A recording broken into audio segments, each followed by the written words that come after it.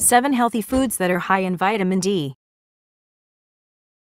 1. Salmon. Wild salmon contains about 988 IU of vitamin D per serving, while farmed salmon contains 250 IU, on average. That's 124% and 32% of the DV, respectively. 2. Herring and sardines. Herring contains 216 IU of vitamin D per 3.5 ounce, 100 gram, serving.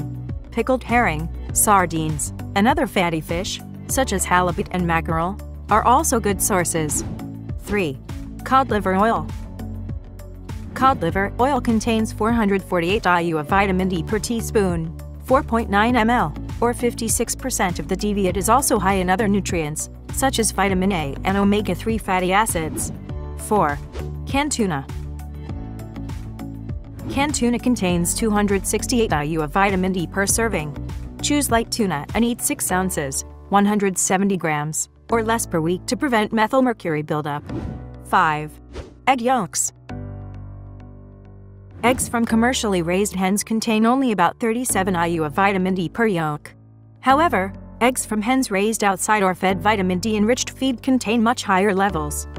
6. Mushrooms.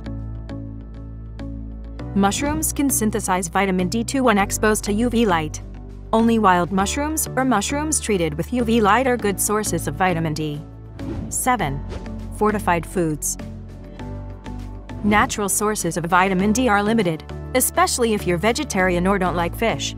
Fortunately, some food products that don't naturally contain vitamin D are fortified with this nutrient. Cow's milk, soy milk, orange juice.